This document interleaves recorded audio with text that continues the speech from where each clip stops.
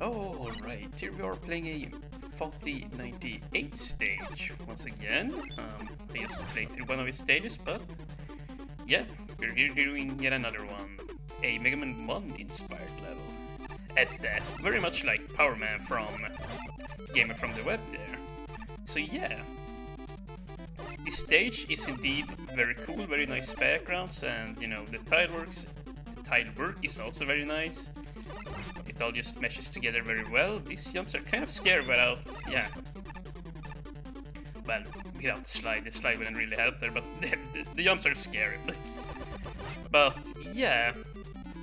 Oh, and I also, you know, much like the last level I played from 30, I went ahead and did a test run of this game, or of this stage, and, you know, just so that I knew I could do it without, like, dying 15 times or whatever, you know. But actually this level is not as difficult as 30's other stages. It's actually, yeah, it's just a regular difficulty stage here, I would personally say. So yeah, it's nice to see him build like something more casualized here.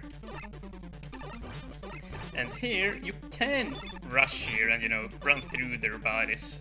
You can't do that in the original Mega Man 4 game, but yeah, in Mega Man Maker you can, but it's a little bit risky doing that, because if you do that and one of these bullet guys comes, they will just knock into the pit, so yeah, I'm just gonna take it slow here. Slow and steady wins the race. Oh, yo! Backed out from the freaking missile dude and took it from the skeleton man instead. And wow, I'm just he's getting killed over here. Let's just get this.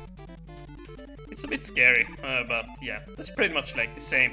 You know, this is the exact same room like the first one we started actually. Like the exact replica, I think. More or less. Interesting. And yeah, I totally could have dodged that guy there, but yeah, I wasn't focused, what can I say? We do have a, yeah, here, this jump is a little bit tricky. Needless to say, I took damage here on my blind attempt, but I managed to, what? Wow, I'm very happy I managed to do that. I did not expect to make that jump. Oh well, that's sweet. Oh yeah, and here, you know, the classic Mega Man 1 hallway here. With the crab guys. Yeah, just gotta be wary of them and shoot and jump. And a standard Skullman fight here. And I forgot to comment on it, but yeah, the way past the big guy there, you know, towards the boss gate looked really cool there too, you know. How the background kind of has that diagonal cut in it, or however you should describe it, yeah. Just a very, very ominous looking final hallway there. Dang it. But I shouldn't have too many problems with Skullman here. I'm pretty decent at Mega Man 4, so yeah, I typically know what I'm doing against this guy here. But yeah, never count him out. If he starts getting hits on you, you die very rapidly. Much like with most Mega Man 4 bosses actually, except Pharaoh Man. Pharaoh Man has very low damage actually. But yeah, very cool stage, short and sweet and standard difficulty, though, you know, except for that one jump there with the little, what are they called? The spine enemy there from Mega Man 1. Like, that is probably the hardest dodge there in the entire stage. Everything else is pretty on standard, you know, with a traditional stage there, I would say.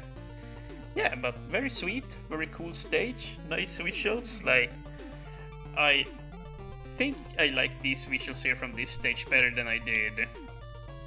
Let's see, what was it called? Let me go and check here on my channel. Yeah, Lake of Young. I think the visuals were much better here in this stage. Lake of Young had decent visuals, but Venom Mines, yeah, much better.